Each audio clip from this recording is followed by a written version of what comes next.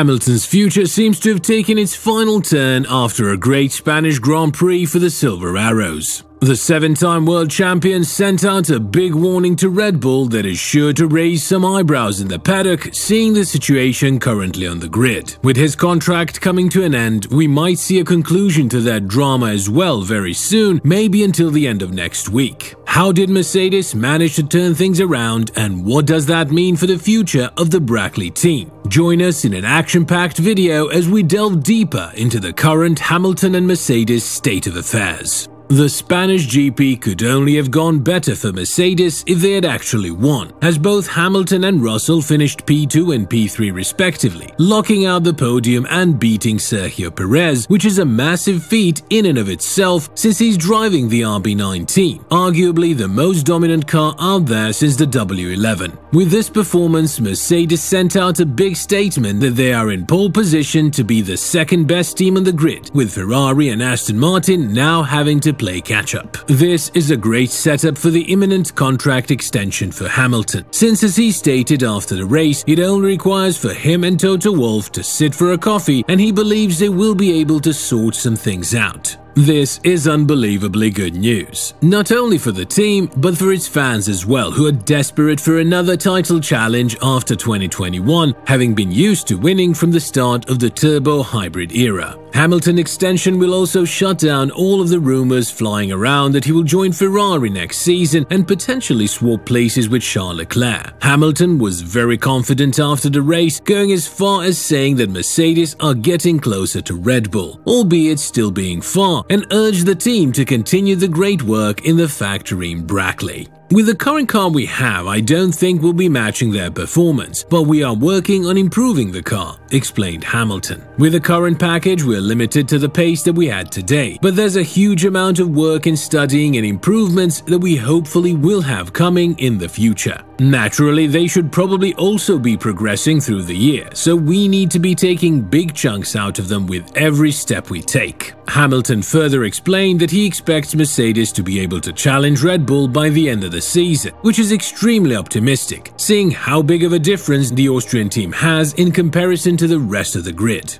During the Monaco Grand Prix, Mercedes introduced a significant upgrade package for their car, which included new side pods and a new suspension. However, due to the unique characteristics of the Monaco circuit, they couldn't gather as much useful data compared to a more conventional track, like Barcelona. Hamilton praised the new W14, saying that it's far better than the W13 ever was and that the morale boost will be great for everyone. In the 2022 season, Mercedes had a strong performance at the Spanish Grand Prix as well, with George Russell achieving a third-place finish, and despite a setback on the opening lap, Lewis Hamilton managed to secure fifth place. However, their success was short-lived as they faced difficulties throughout the rest of the season, and Hamilton, a highly accomplished driver, experienced a winless Formula One campaign for the first time in his career. His most recent victory took place in December 2021 at the Saudi Arabian Grand Prix. Hamilton expressed his hopes that Mercedes could enhance the overall performance of their car in order to narrow the gap to Red Bull, their main competitor. They normally say if you are quick in Barcelona, the car should generally be good everywhere. I think we will be strong in the next races, he added. There will be times when the Aston is maybe slightly ahead or the Ferrari maybe is ahead, but I think our race pace continues to be a strength of ours, as it was last year. I think this weekend particularly we understand the car even more, so we can count on that being strong moving forwards.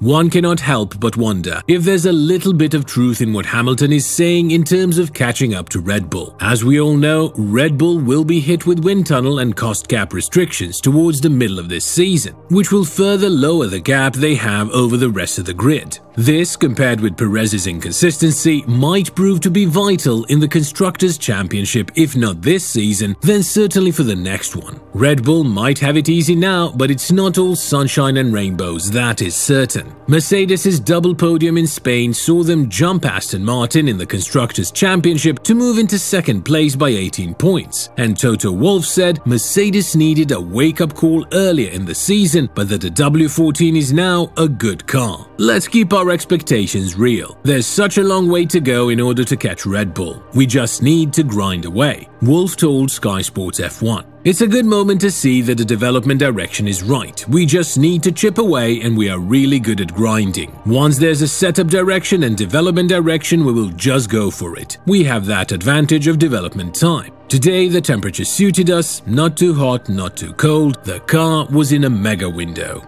While Horner took a subtle dig at Mercedes, saying the difference is still 23 seconds and they have aces up their sleeves to improve, Verstappen stated that he thinks it's great for the sport in general if we have more teams fighting for the top spots. He expects that next season there will be more than one team fighting for wins race in, race out. Mercedes were always the biggest rivals to Red Bull, simply because they have all the necessary components to be a strong contender for the championship. The key has always been finding the right development path, which is no easy task, especially considering the mistakes and setbacks Mercedes has faced in this era. However, as demonstrated in 2022, Mercedes possesses impressive development capabilities and has shown the ability to make significant progress during the season. This is something Ferrari has struggled with for much of the past decade, and while Ferrari and Aston Martin have made notable progress, Mercedes remains the biggest threat to Red Bull. Ferrari may still require further structural and cultural changes, and Aston Martin's ability to consistently challenge at the front is still uncertain, particularly as they have only one driver capable of regularly challenging the Red Bulls with equal machinery. In contrast, Mercedes has two drivers capable of fighting for the championship and has proven expertise in making in-season improvements. And although the current threat for Mercedes may not be as dominant as it has been in the past, with Verstappen displaying a significant advantage, Mercedes has consistently appeared to be the closest challenger to Red Bull in the long run.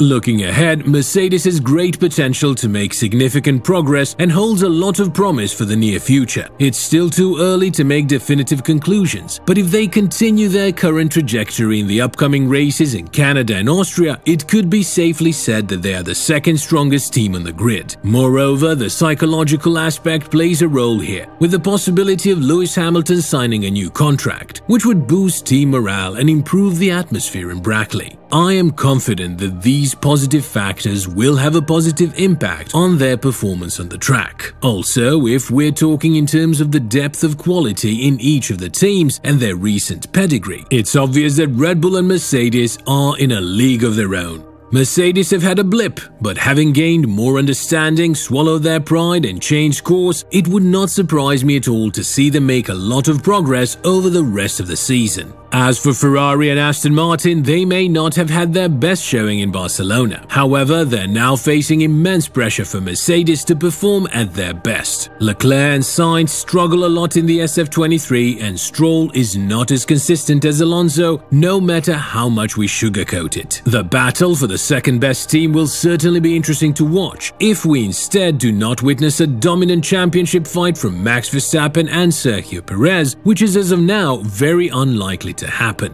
What do you think? Can Mercedes turn it around completely and, as Hamilton says, challenge Red Bull even by the end of the season? Let us know your thoughts and opinions in the comments below, and we will see you next time.